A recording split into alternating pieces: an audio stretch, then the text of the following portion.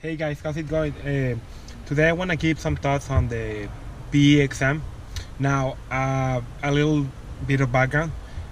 I didn't study at all for this exam. I mean, I did put some hours in whenever I had time, but in general, I didn't really focus that much. I probably studied like 10 hours, 15 hours total in the last 3 months, which is not a lot. I want to give my thoughts on the exam though. I decided to take it just because I had already paid for it, so I was like, well, might as well go and take it just to see how it is. Now, I'm gonna give you like 4 or 5 things that I noticed from the exam and my personal thoughts. Now, the first one is you need to bring all your material. I took the civil structural, not the SE, the civil structural regular exam. They give you a list of codes that they recommend to bring for the exam. You need to have all of them. All of them. You use all of them. I was missing a masonry manual, and there was like 2 problems that had the masonry that you needed that manual, and I was like, damn it. Now on top of that, is you should bring like all your extra materials like problems, and just general tips that you have. It's nice to have like I don't know, like quick formulas of each topic. So for example, quick formulas of steel, quick formulas of concrete. That is very helpful too. So that's the first one. The second tip that I can give you is you need to type everything.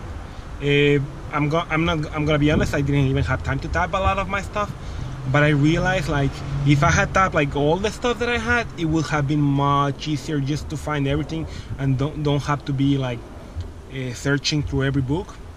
And you also need to know your books. Even if you don't memorize everything, you want to have a notion of where everything is located in all your books.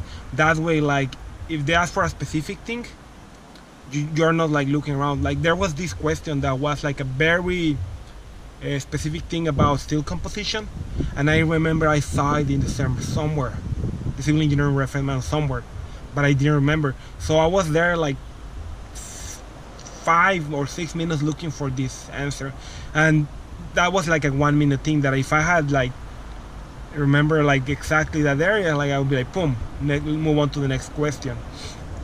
That's my second thing. Tap everything.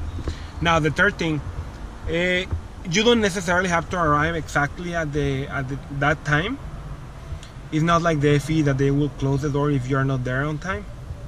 Here you have a little more leeway.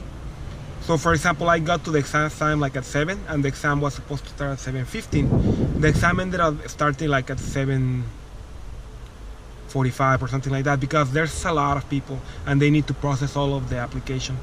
So I mean, you can get there like 7:15. I mean, you don't want to risk it, of course, but that is something that you can do. Now I'm gonna start. The fourth tip that I want to give you is about the exam. Now the morning portion is way easier than the afternoon portion. The morning portion is a lot like just like the FE. It's just general questions, not very hard, but you need to know what they're about, what they're asking. If you know where they are located, you're very good. You're good to go. Now the afternoon session is a total different beast. You need to know your crap. You need to know where things are located. These problems are problems that are not challenging, but they take some time, especially if you don't know where to look for.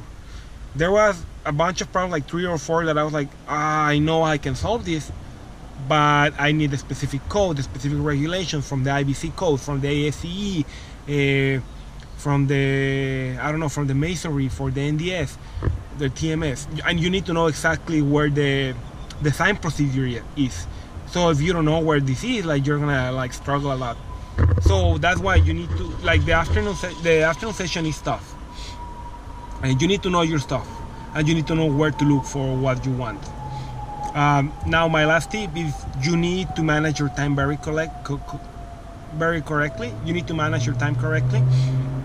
The exam, like you have time to do everything. Like it's not like the FE that you're like running for minutes towards the end. They give you a pretty good amount to solve everything, but still, it is sometimes you are like stuck in one problem, and if you take more than 6-7 minutes, you just need to jump it and like go to the next one.